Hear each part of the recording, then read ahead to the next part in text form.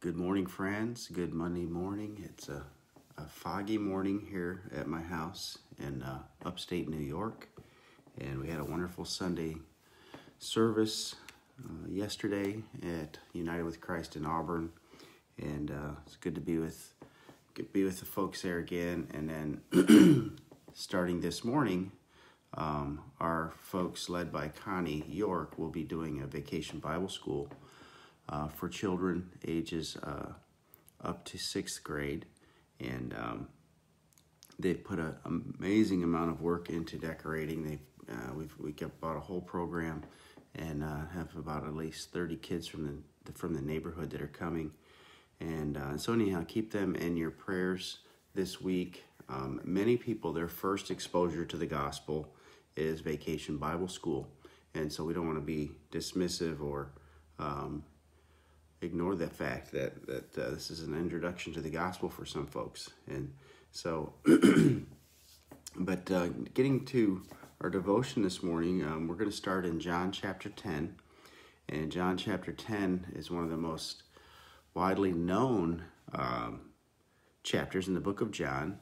And it talks about Jesus being the good shepherd. And so he uses this figure of speech to demonstrate who has access to the sheepfold, who has authorization to the sheep, and who's a true sheep, who's a true shepherd. And so we need to understand figures of speech were a common tool used in teaching and instruction in the first century. Jesus was a master teacher, and he used figures of speech frequently. And so I have a playlist on my YouTube channel that I refer to entitled Scriptural Imagery. And so if you want to learn more about figures of speech, if you don't understand figures of speech, you will not understand the scriptures. And so this is one of the tools that Jesus used to separate the wheat from the chaff, to separate the goats from the sheep, is figures of speech, figurative language. And understanding figurative language is pivotal and crucial to understanding the teachings of Jesus and understanding the context of the New Testament. And so Jesus uses figures of speech many different ways. He uses parables, which is a natural story with a spiritual application. He uses idioms, which are common colloquialisms that help explain something. He uses metaphor. The scripture is full of metaphor. And so very, very crucial for you to understand metaphors.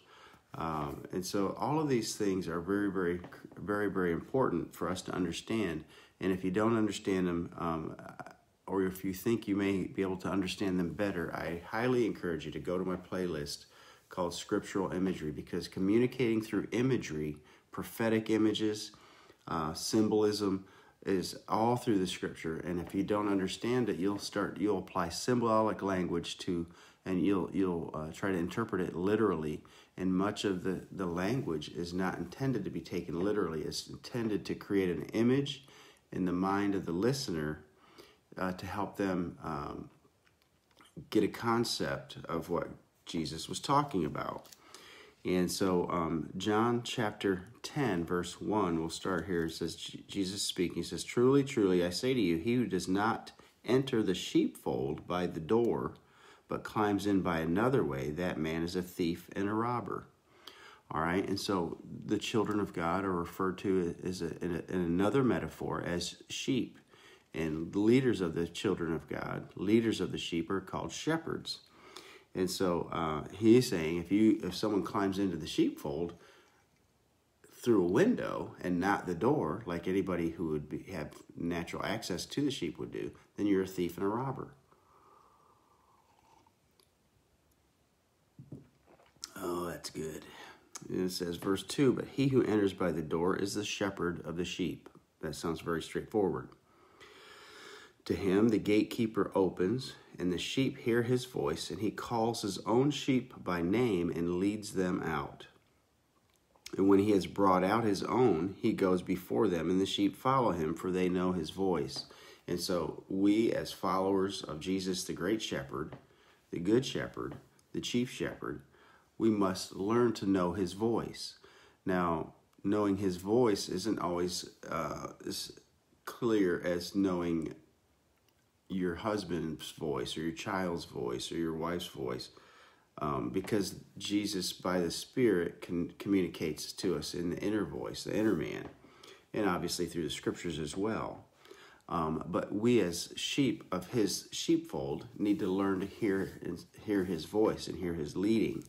And so that comes in many different ways. It comes through divine appointments. Many times we'll hear the voice of the shepherd through other believers. And because if we realize that the Spirit of God is in other believers, we'll realize that God will use other believers to communicate to us most of the time. Okay? And so to him a gatekeeper opens, and the sheep hear his voice, and he calls his own sheep by name, and he leads them out. When he has brought out all his own, he goes before them, and the sheep follow him, for they know his voice. A stranger they will not follow, but they will flee from him, for they do not know the voice of strangers. Now, one of the challenges in today's society is we have all kinds of strange voices vying for our attention. You know, yesterday we had a great service in Auburn, and I talked about the difference between anxiety and faith. And, you know, we have all these voices coming at us now, and all of it is, you know, the news, they're peddlers of panic. They are peddlers of anxiety and fear. And so we need to understand the shepherd's voice different than those voices. And we need to recognize that those voices are all distractions from the voice of the good shepherd. And so, I'm a guy, I've always kept up with historical events. I always keep up with current events. But at the same time, you have to limit that, because it can become a distraction, and it can get you into anxiety and fear, because that's really what the news is all about, is creating panic and fear.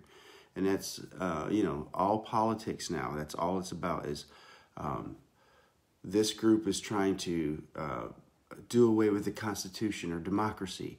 This group is trying to create a communist country out of America, or a socialist country.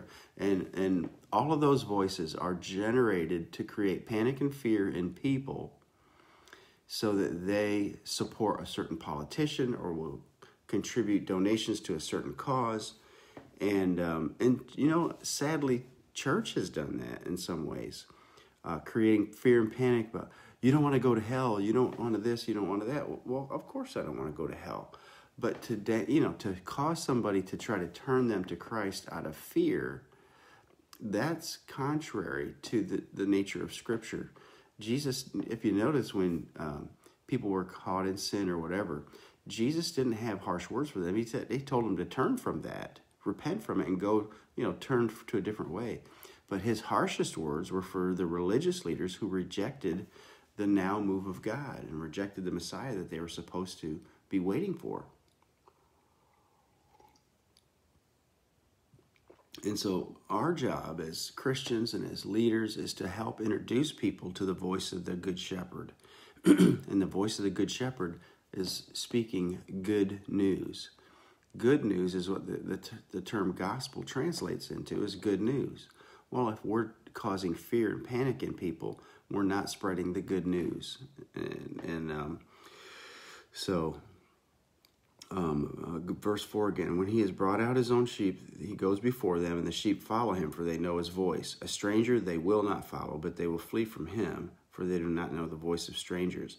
This figure of speech Jesus used with them, but they did not understand what he was saying to them. And so, again, if people don't understand these figures of speech today, they're in good company.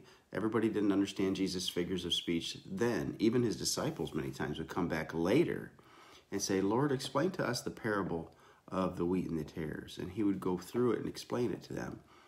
And, you'll occasionally have people, Bible teachers say, well, he used parables because it was easy to understand. That's the opposite of what Jesus said.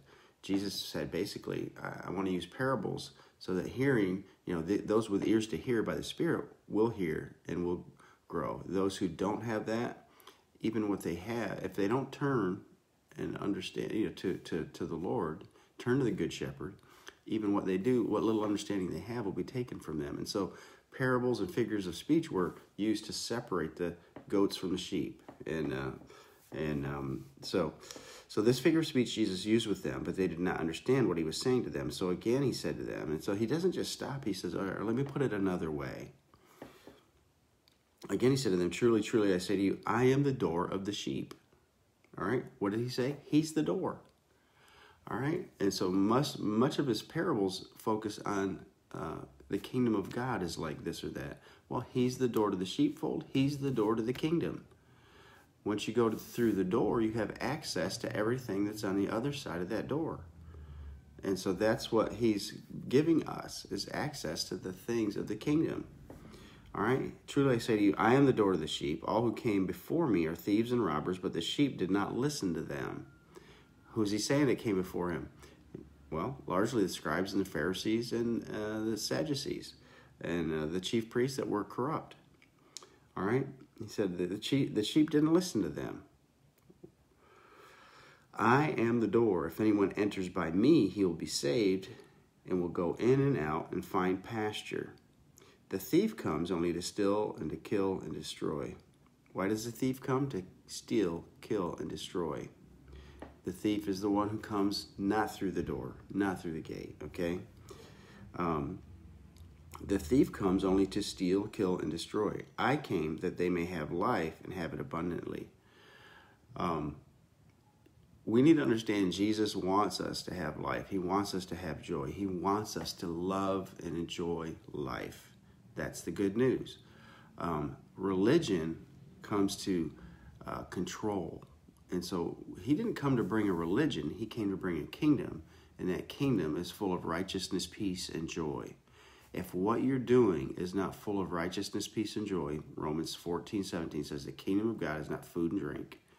It's not hair buns and dresses and makeup. It's not all of that stuff, or the absence of all of that stuff. It's not dietary laws. It's not any of that stuff. The kingdom of God is not food or drink, but it's righteousness, peace, and joy. What brings righteousness, peace, and joy? That's probably part of the kingdom. And so if your faith is full of fear, if your faith is full of, or your Christianity, your religious posture and position is full of fear, it's full of doubts, it's full of uncertainty, it's not comfortable, it's not joy, it doesn't bring you peace, and you're frantic and panicky, then you're not in the kingdom of God. That's not the part of the kingdom. And so the kingdom of God is righteousness, right standing before God. You're in good standing and, free of fear and condemnation. Righteousness, peace. What is peace? The peace of God rule in your hearts. And joy. Our walk is meant to be a walk of joy. Okay? All right, so this thief comes only to steal, kill, and destroy. I came that they may have life and have it more abundantly. He wants us to have a joyful life. I am the good shepherd. The good shepherd lays down his life and for the sheep. He who is a hired hand and not a shepherd, who does not own the sheep I lost my way here. I am the good shepherd. The good shepherd lays down his life for the sheep. He who is a hired hand and not a shepherd, who does not own the sheep, he sees the wolf coming and he leaves the sheep and flees. And the wolf snatches them and scatters them. He flees because he's a hired hand and cares nothing for the sheep. I am the good shepherd, and I know my own, and my own know me. Just as the Father knows me, and I know the Father, and I lay down my life for the sheep, I have other sheep that are not of this fold. I must bring them also, and they will also listen to my voice. So there will be one flock and one shepherd. And so this is reflective of, the difference between a true shepherd and a hired hand. A hired hand, when he sees a wolf come, he's like, I'm out. Or if you see, in the modern day context, if you're a shepherd, a pastor, and a better opportunity comes along, if you're just looking for a better opportunity and not looking for the best outcome of the sheep of your pasture, then you're just a hired hand. You're a hireling. And so, that's part of proper church order is that the shepherd isn't just a hired hand. Because if you can hire and fire your pastor, then his hands are tied in some ways from being able to share the truth with you. If he's worried about, losing his job, and at the same time, if he's a hired hand and he knows that he could be fired, well, then he's going to be looking for a better opportunity to come along if he knows his job is not secure. And so that whole arrangement really needs to be rethought, because it's just not biblical. The sheep don't hire and fire a shepherd in that metaphor, and it shouldn't be the case in churches. Now, there are occasions where obviously something goes wrong and things need to change, so there needs to be recourse for that. But just because of spite or other things like that stuff shouldn't happen. So anyhow, I hope that this has been helpful to you. This was an introduction to John chapter 10, Jesus being the good shepherd, and we being the sheep of his pasture. And so I hope that you have a good day. I hope you have a great week. I hope that you'll comment and share this on your page and help me disciple the nations. And I hope that you'll pray for our Vacation Bible School folks this week. They've put a tremendous amount of work into decorating and getting ready for VBS.